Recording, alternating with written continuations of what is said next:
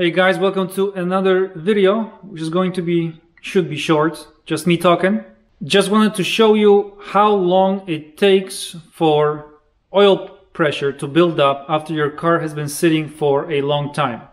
Now, a long time can be a month, also, well, I was gonna say years, but not really. Let's say you have a race car, you kind of put it away during winter time and you only use it for track days, autocrossing, when it gets warm, basically, right? So starting from, say, April all the way up to October, maybe even November, right?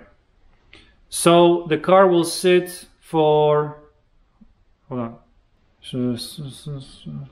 7 to 8 months, which is quite a bit.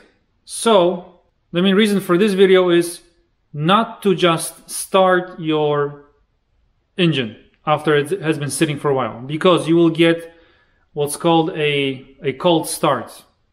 And during the cold start, the first half a second maybe, not long, but it's enough to possibly do some damage to the bearings, rod bearings, main bearings, because there's not enough oil between the bearings and the journals, because it has been sitting for quite some time, right? Now, I'll give you an example. I sometimes do oil pans, right? And one time, it was a V8, some V8 car, whatever. It was a classic car, and I did an oil pan. The oil pan was smashed in, so it needed a new pan, obviously. So, but what happened was, after taking the pan off and examining it, it had cracks where the rear main seal is.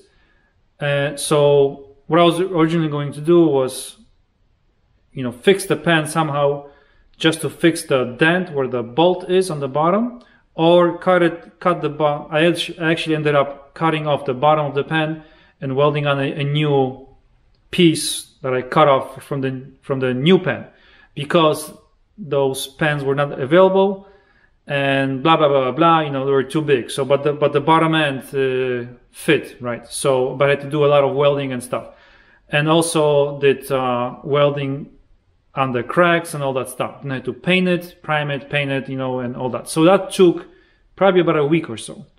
During that week, the car was up in the air on a lift, and the oil kept on dripping for that week. Obviously, it was drained before the oil pan was off, and the oil kept on dripping for a week. It would keep on dripping for longer. That's how long it takes for that oil that's everywhere, inside the heads, around the block area, basically all over the engine, right? That's how long it takes for it to calm down. Now, if you start your car every day, or maybe every other day, then that's not an issue. Start your car, go driving. But if it sits, then that engine up top, especially, it's almost dry. Now, obviously, there's going to be some oil left. It's not going to be super dry like it was just built, but it has a lot less oil, is what I'm saying. So, to avoid that first cold start after it has been sitting for months and months, pull an ignition fuse. In the case of Subarus, it's very easy actually. You want to pull the plug on the crank sensor, which is right in front, underneath the alternator. Then you just crank the engine until oil pressure builds up, and that's it. Then you can start it. Now, on a classic car, American muscle, really, where there is where those cars have carburetors, chances are those cars will not start right away, after a second or two of cranking. Actually, the chances are pretty big, actually. So really wouldn't worry about oil pressure on those kind of cars, right? Old carbureted cars. But on a fuel injected cars, they will start right up. Even, it has been, let's say the battery is good, has been sitting for a year, you're going. So remember, don't start your vehicles without any oil pressure, really. I know it's not going to do much if you would, but it helps, okay? Save your bearings. Imagine if you were to do that I don't know, 100 times the cold start or more, you would, I bet you would do some damage to the bearings, because it's that split second once the car, when you just crank, you know, everything, the rotating assembly just, you know, rotates slowly, right, just by the starter. But at that split second where it starts, the oil pump still needs to pump that oil. So it's actually for a split second, or maybe even a second, up to a second, I would say, there is no oil until that oil, that, you know, the oil pump needs to start pumping the oil, kind of priming itself. Then it needs to pressurize the system by circulating the oil, right, throughout all the engine, and until it starts dripping from the top. You know, I bet it takes some time, you know, a second, two, maybe even three, I don't know. But it happens so fast, the crank will spin a few times at least, 20 times, 10, 20, 30 times maybe, I don't know. And during those dry spins, you may scratch the surfaces of the bearings. So find out what you need to do to your car so it won't start. Disconnect. Let's see some of the things you can do. Pull the plug on a crank sensor if it's accessible. Pull an ignition fuse.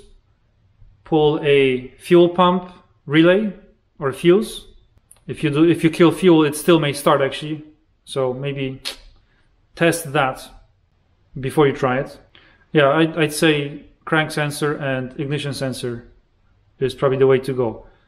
If you know a better way, type in the comments. Alright, so now I'm going to just show you a short video of my 06 STI building up oil pressure after it has been sitting for about 8 months.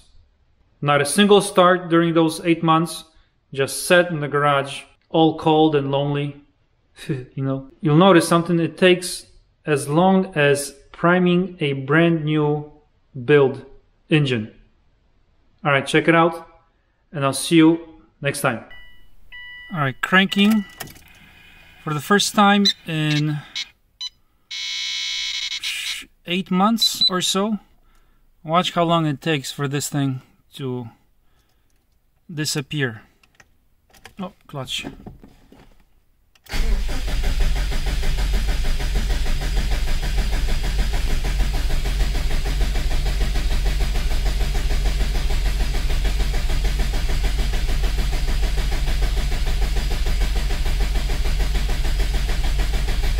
Building up. Oil pressure building.